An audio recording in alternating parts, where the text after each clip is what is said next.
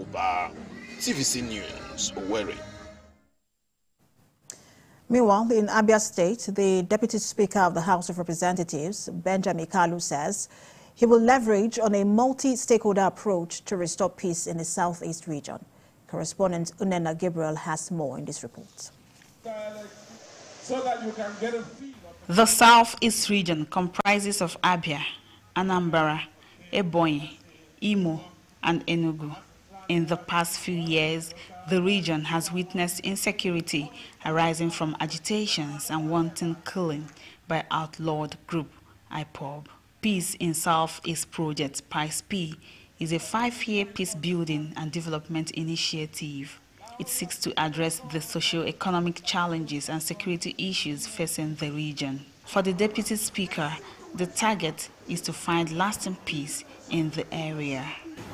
Let us stimulate peace and sustain peace in the southeastern region of the Federal Republic of Nigeria. For the peace in Southeast is the peace for the nation.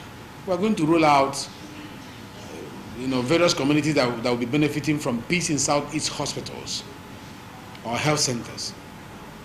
Peace in Southeast schools. We are going to roll out grants, peace in Southeast grants. According to Mr. Kalu, the support he garnered from the declaration at Ben, the local government area of Abia State, testifies to acceptability and unity of purpose. When they start seeing the impact of our engagement, they will believe more in this project. When they start seeing investment coming back to the Southeast and some of them getting jobs, they will drop the gun. When they start seeing amnesty program that will bring them, clean them out, integrate them into the society, make some funds available to them, either through grants or loans or whatever it is, they will believe more in the program. Meanwhile, traditional rulers, clergy, and political class have also reacted to the launch of the peace declaration. They believe that with collaborative effort, PICE-P would definitely be a success.